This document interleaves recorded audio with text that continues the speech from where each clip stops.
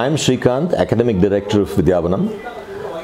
I've been with Vidya Vanam for the last 3 years, and it's been an absolutely thoroughly enjoyable journey for me. Why did you choose to be the part of Vidya Vanam? What was your interest and intellectual invest on Vidya? See, I didn't I was never in education. I started my career as a marketing and advertising professional. I worked for about 20 years in various companies.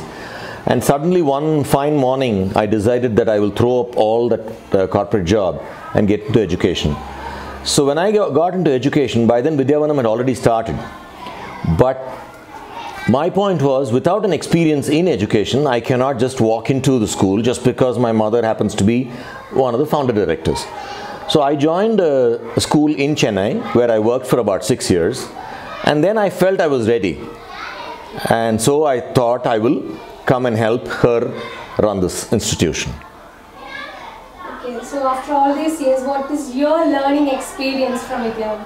Well, to say it in one small interview is going to be extremely difficult. Every single day is a learning for me. Every single day is exciting for me, because every child is unique. And Vidya Vanam's philosophy is that every child is unique. Every child is talented. And to know, and what to us is obvious is not obvious to the child. For example, for me, something about a city mall is very obvious. But to these children who have not been exposed to their villages beyond, probably the city that they've been exposed to is Coimbatore, to them a city mall is a wonderment, right? Similarly, for them environment is part of their livelihood. When I went into class one day and spoke about environmental conservation and all the rest of it, the children laughed at me and said, "Anna, we know all this," right? So to me that itself was a revelation, right? You're coming from a city environment into a setup that is semi-rural environment, then you come up with all of this. Also, the kind of thinking that goes on amongst the teachers and amongst the children, the traditional, certain things are traditional and certain things are conservative, but we never in Vidya Vanam say this is right or this is wrong. We let the children do the thinking, we allow them to explore. That's what. You always emphasis on problem solving and critical thinking. Yes. So, how do you design your curriculum in accordance? See, while we say problem solving and critical thinking, we don't say the curriculum has to be problem solving and critical thinking. You can take any curriculum for that matter and make the children think. If I take a CBSE syllabus, for example, let me give you an example from physics, for example. Now, if I was teaching a physics class, the normal plug that we have here will not have a fuse inside, right? But there are some plugs in the Western countries which have a fuse inside. Now, if I open the normal plug and if I just show the picture of the plug to the child and teach him the concept of the plug, then the child will not understand what this fuse is all about. Because tomorrow when he opens the plug in his house, he will not find the fuse. But if I actually show it to him physically, right, and then make him think and ask questions, why is there a fuse here? What is the purpose of the fuse? Why should a plug have a fuse at all in the first place? Right? These are questions that I throw out. I did one thing on circuits, right? So I drew the track, the running track, and I said, what is a circuit? So the sports people came up with, a circuit is one round of the track. So I said, if I put hurdles in between, what does that mean? They said it's an obstacle race. So I said, what are your resistors? They are all hurdles to the flow of current. So I brought in a real life concept which they were interested in and added it into the physics. So it made it much more interesting for the child to learn. So among all the other kind of educational systems, why did we choose the Montessori method for the kids and the theme-based learning for the elder ones? Yeah, the reason why we chose Montessori was because we felt that will sort of suit Vidya Vanam's philosophy completely, because it allows the child to explore, it allows the child to work with the hands, it allows the child to think, it allows the child to question, all of that, which is part of our Vidya Vanam philosophy. As regards theme-based learning, it is not a syllabus that sort of suddenly came about. We sort of evolved it from childhood, for many years. What we did was we took up a stone and then asked the child to feel this stone, the roughness, the smoothness, then where all can the stone be used, how will you talk about the volume of the stone, how will you talk about the weight of the stone. So the entire theme sort of started evolving around this kind of thing. So that's why as we grow higher and higher and go into more and more complicated themes, it's easier for the child to connect. So that's why theme-based learning came about. Yeah. So you are repeating about the philosophy of Vidya. Yes. What is the basic, fundamental? The core fundamental philosophy on which Vidya Vanam functions is fearless learning, fearless environment, questioning, critical thinking. These are 4 pillars on which Vidya Vanam is built. Right? How did you came to that point? Well, see, the point was when we are catering to a group of a community like this, they've always been oppressed at some point of time. So if I'm going to set up a school that says it's going to be like a military discipline and says, I'm going to beat you if you do this, then you will not have the children coming to school at all. The children feel the safest here because they can walk into my room, they can walk into party's room, they can talk to party, anything that they want, right from their family problems right up to the school problems, right? So that kind of an environment makes the children want to learn, and unless you create that, learning will not happen. Okay, then what do you think is practically possible for the public education system to adapt to their curriculum from the Vidya Vanam model of education? First of all, the change in mindset of public education system. Secondly, to not look at children as products, but to look at children as individuals. Each and every child is an individual, right? It doesn't matter whether it's a Vidya Vanam child or whether it is another school child. Every child is an individual. Allow the child to explore, allow the child to think, allow the child to move beyond what has been provided in that. Curriculum is only a framework, it's only a background that you're giving. It's like any boundary. You have a boundary wall here. Does not mean that I don't allow the child to look outside the window or look at the tree outside, right? It is the same principle. So unless we are willing to adopt that kind of a thinking, open to the world, it is not, we are all working in pockets, we are all working in individual pockets. One school does it, one curriculum does it, one Vidya Vanam does this, X school does this, right? We have to look at it as a collective. And if you're looking at a future generation of, thinkers from our society, I think that's the way to go. The interesting part is, in the older system of education, we've had so many fantastic thinkers come up in India. But over the last 20-25 years, you can count on your fingers the number of thinkers who've been brought out. Why? That's a question that everybody has to ask themselves, right? And if they can find an answer to that question, then I think the education system will evolve, rather than making them like factory products. I get into a lathe and I keep on making the same nut 10,000 times. It makes no sense. So like Irula, Tamil, English, the kids speak fluently all these languages. There's multilingual system, correct, bilingual system. Correct. How do you came to that?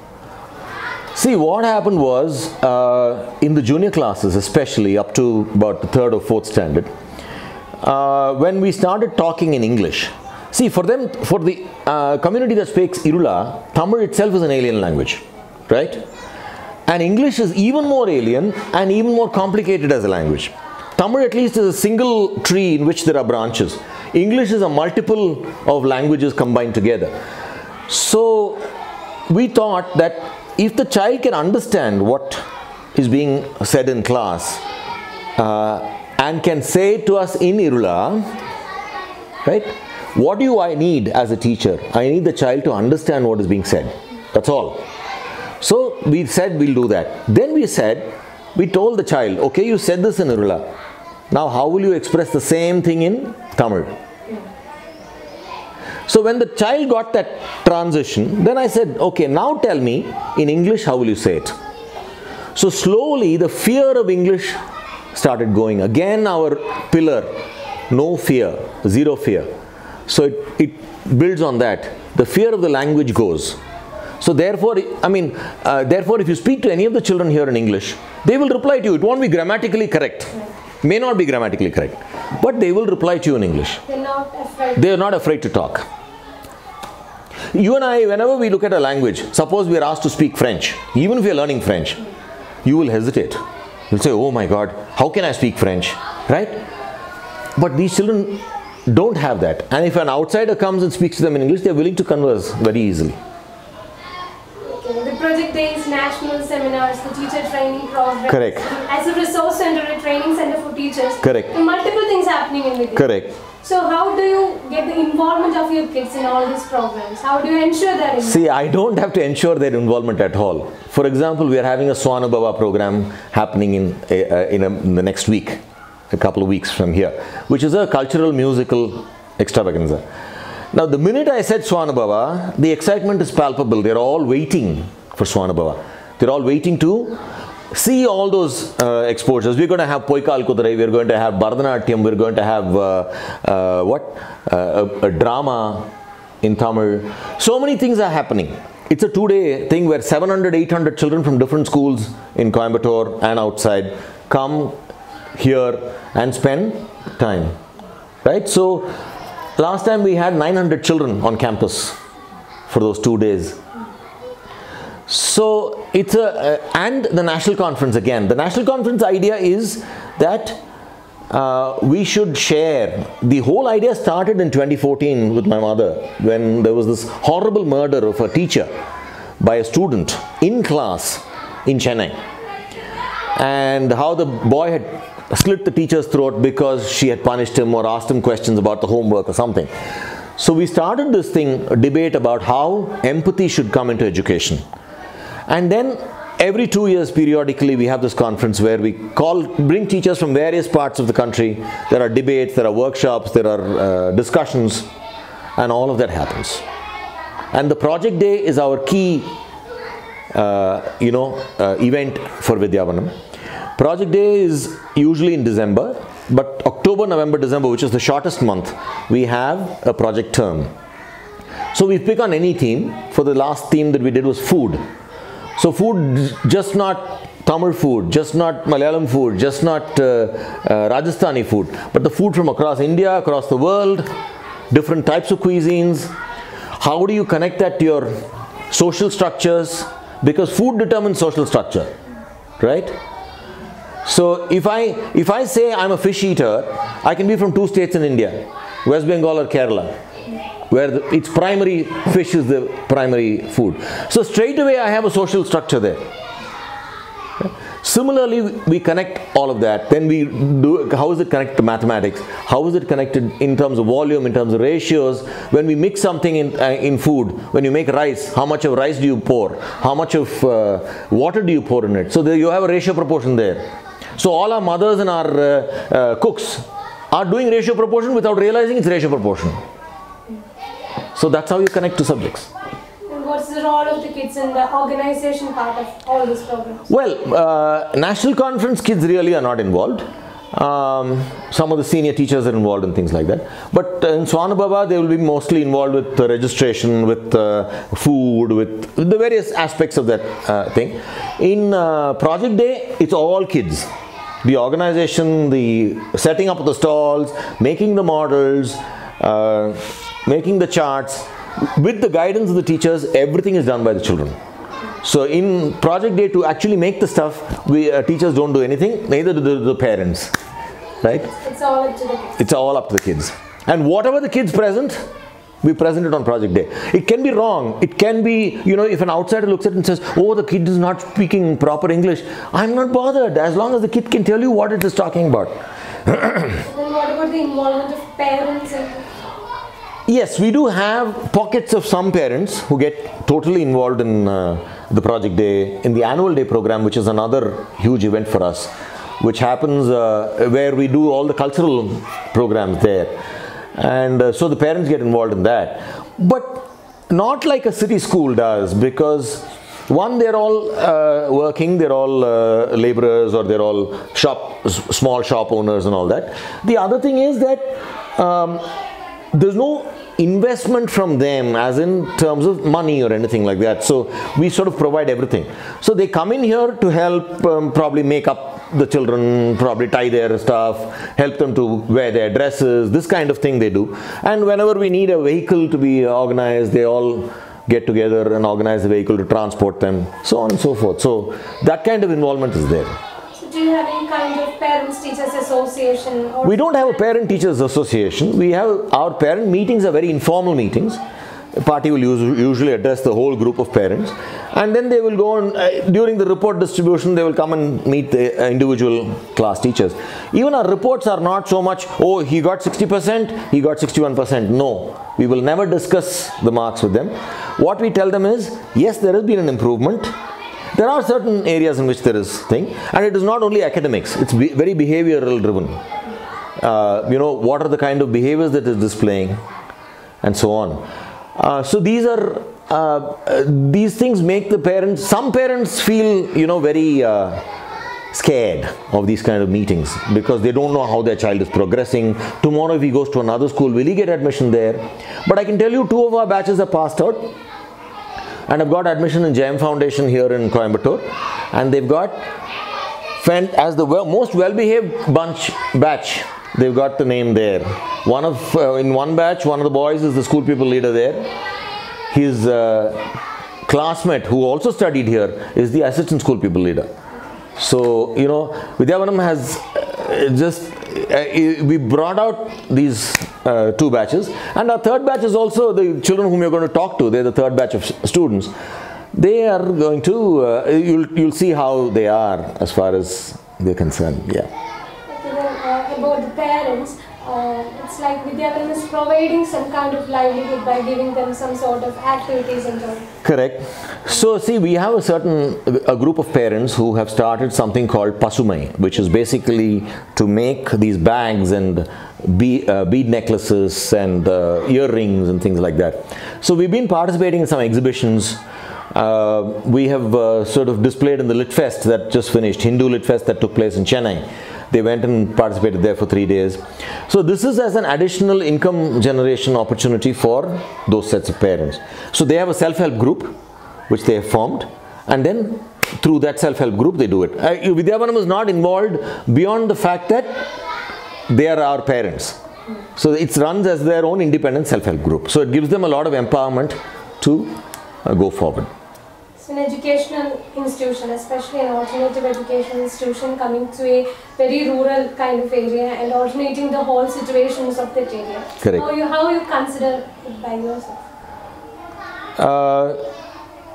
Are you asking me for my opinion, or? And it's like it was your primary motto to do like that, or you? See, the question is, we are looking at this as alternative. Yeah. Why can't this be the mainstream? That's the question we should ask ourselves, right? It's sad that we are calling ourselves alternative and not the mainstream, because this should be the form of education that children should have. I'm not talking about Vidya Vanam, I'm just talking about the philosophies in which it is based. The fearlessness, the questioning, the critical thinking. We don't need to teach physics, chemistry, biology, mathematics. With smartphones today, every child can log on to Khan Academy and do their work. What we need to do is to teach them how to think critically, how to problem solve. Even at our homes, if I have a problem between my father and mother, between my brother and sister, I don't use physics principles. I don't use chemistry principles. I use simple problem solving techniques, simple negotiation techniques. Every child's talk to every parent is a negotiation. If my son calls me today and says, Appa, I need 1,000 rupees to be debited and put into my account, and I tell him, I gave you 1,000 rupees last week, what did you do with it? I've started a negotiation process. Right? So everything is a negotiation. We don't teach these children this. Suddenly when they go into corporate, you talk about what? Critical thinking, thinking outside the box. Thinking outside the box will not land on your head. You need to be trained to think outside the box. Otherwise, it will not happen. What's your next venture? Like every day it seems like you're evolving with the game. We don't know. There are many things that are happening. Many things that are, one thing which we are thinking of seriously is a completely cultural center. where we're going to promote art, all forms of art, whether it is fine arts or whether it is music, dance, everything. And we already have one venture which is mobile art, which is Vidya Vanam buses go into the villages on Sundays with paints and with paper, goes and parks in the village in an area where there's the trees and all that, and we get the village children to come there and just do random painting, right? No questions, no restrictions, you do whatever you want. They spend in that activity 2 hours every Sunday. The week after that, the next week we have music. So they go, they sing, the children participate, they sing their own songs, we sing songs for them, we learn across like that. And one more week we have drama. So we have a drama teacher who comes, takes them, and...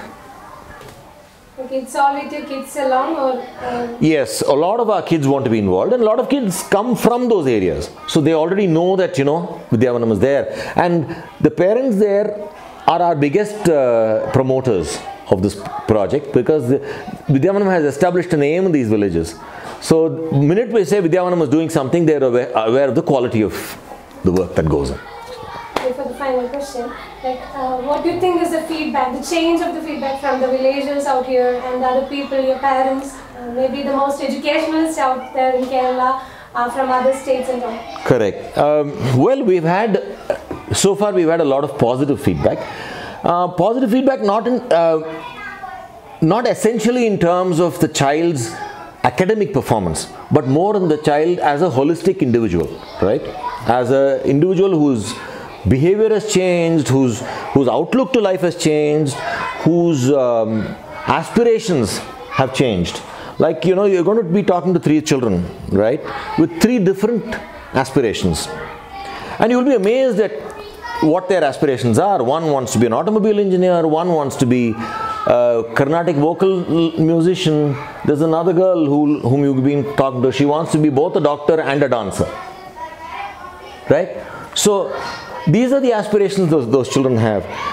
Whether they'll achieve them or not is not my point. I've given them the pathway. To take the pathway is theirs.